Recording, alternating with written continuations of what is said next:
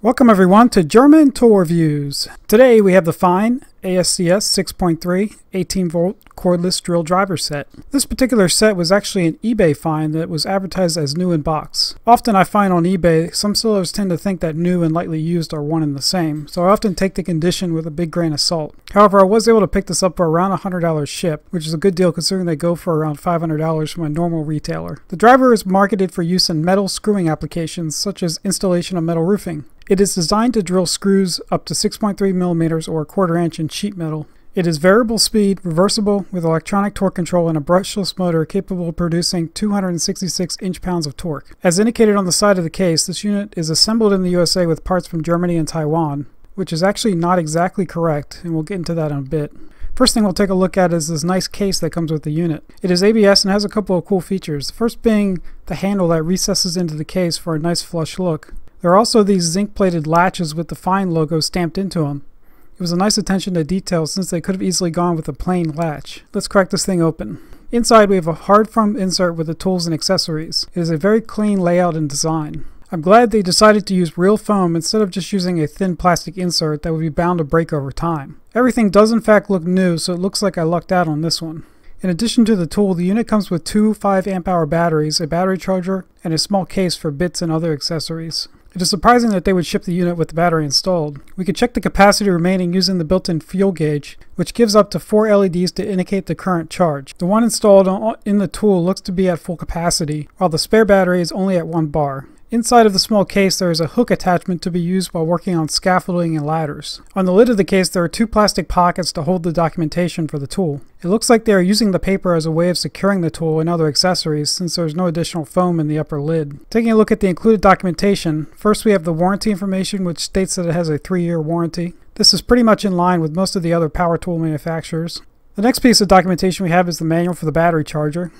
The unit included with the tool is the ALG50, which is only used to charge lithium-ion batteries from 110 volt AC. This is the same battery charger used for both their 14 volt and 18 volt portable power tools. The next manual is for the actual driver tool, which is one of those universal ones that uses pictograms to describe the tool and its features with a description only much later in the manual. So you would need to flip back and forth to understand the meaning of each of these diagrams. One thing I did see was missing was the exploded parts diagram that you would normally see in the manual. Luckily, Fein does offer this on their service website, so I just printed one out to be included with the kit. Now let's take a quick look at the battery. They come in at around 700 grams or 1.5 pounds, so they aren't too heavy for a 5 amp hour battery. There's a tactile switch on the side of the battery that lights up a fuel gauge for 1 second that indicates the current charge remaining. The bottom of the battery case is covered in a soft rubber material so that it won't slide on a hard surface. On the back of the battery, we can see that this was made in Korea. Interesting to note that this was manufactured in 2014, so it has been sitting around for a while.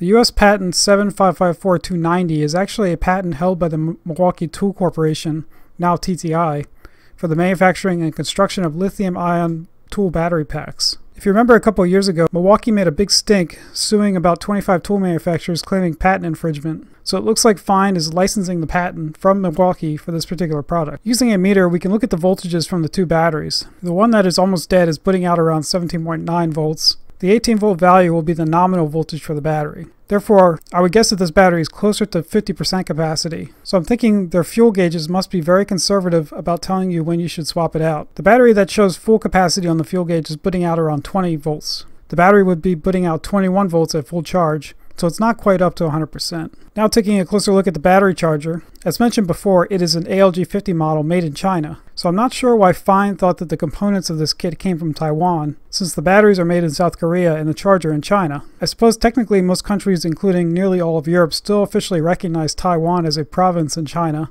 but I've never seen a product made in Taiwan labeled with a China COO. Plugging in the unit, we have a small amber LED power indicator to let you know that the unit has power. Inserting a battery turns off this indicator and turns on a flashing green LED to indicate that it is charging. A couple of things I don't like about this charger is that there is no latching mechanism for the battery. It is just a friction fit only, relying on the electrical contacts to hold it in place. The other thing I don't like is there are no provisions on the back for mounting it vertically on a wall like many other people like to do. The unit does charge the batteries exceptionally fast. It took only around 20 minutes to charge a battery that only had 1 bar remaining. Now onto the actual drill driver. I first see that there's a portion of the label torn off, almost like an animal took a bite out of it before it was applied. Now this could have happened after manufacturing, but I'm not sure what could have done that. I miss the days where a metal nameplate would be riveted to the tools. Pulling off the depth gauge, it exposes a 1/4 inch bit holder. An 8mm hex head bit is already installed. This is one of the common hex head sizes for tech or self-drilling screws. These are the type of screws that you would use to fasten a metal roof. The torque control located on the top goes from 1 to 11.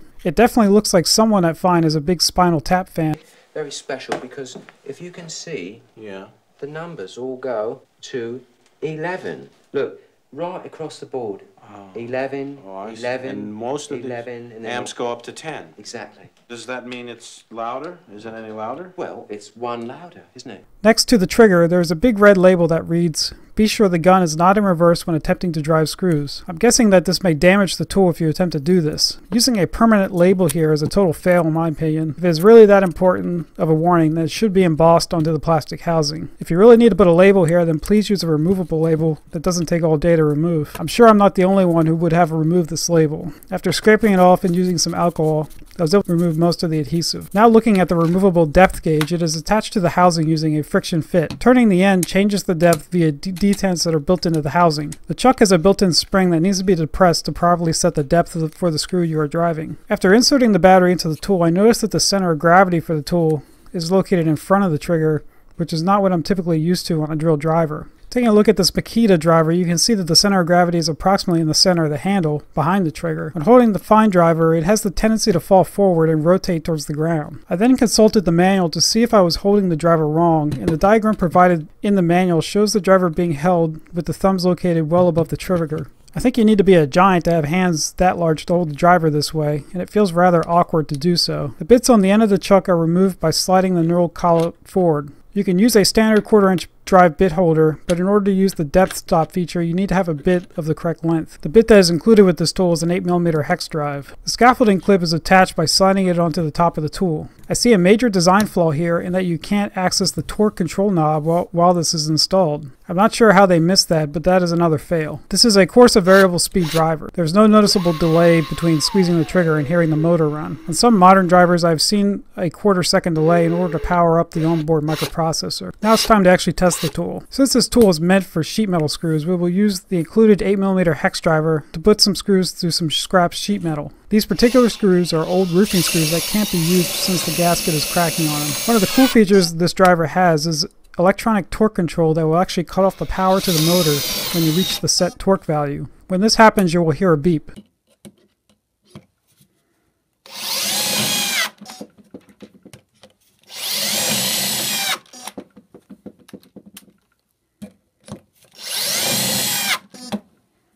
To restart the driver, you need to fully release the trigger to reset the torque limiting function. Yes, you could of course use a regular drill driver for this job, but then you wouldn't get the advantages of the depth stop and the electronic torque control that you get with Fein.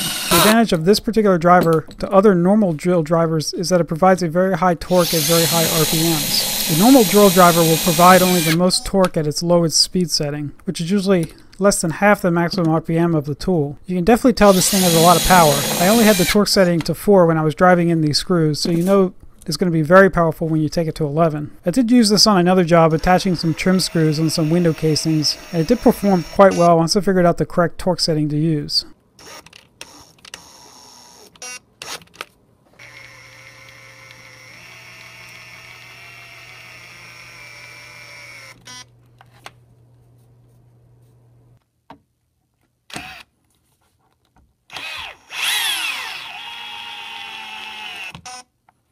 And it wouldn't be a real review unless we voided our warranty, so let's open her up and see if there are any surprises. First, looking at the battery, it is secured with some small torque screws. There's a plastic button in one of the screw holes that looks to be the security device for the unit. After popping that out and taking out the last screw, the unit comes apart. This is a well-constructed battery unit with a PA6GF30 outer housing and a polycarbonate inner housing to protect the batteries. The battery pack uses 18650 batteries arranged in two 7.2 volt and one 3.6 volt cells. The 7.2 volt cells contain two parallel sets of batteries in series, while the 3.6 volt contains a single set of batteries in parallel. I'm guessing that the only difference between their 14 volt and 18 volt tools is the 3.6 volt cell. You can see wires going to each of the individual cells for proper load balancing when charging. The charge-discharge control board is potted, so there won't be anything to see here. The actual batteries are LG branded, which is a pretty respectable brand of 18650s.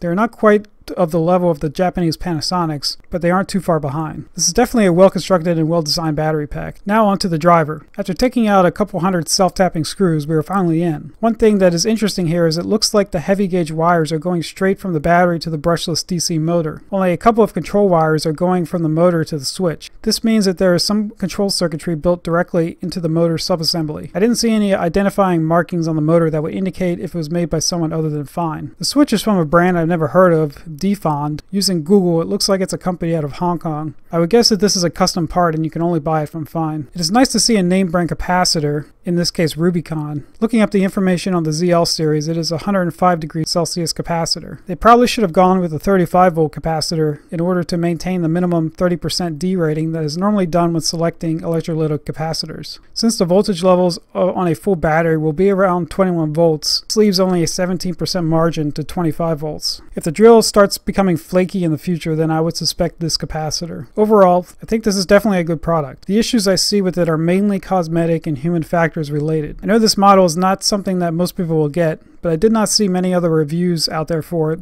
so I thought this would be a good candidate to tear down. Well, that wraps up this review of the Fein ASCS 6.3 18 volt cordless drill driver set. Check out the link in the description below to the full review. If you like this video, subscribe for more reviews of German brand tools.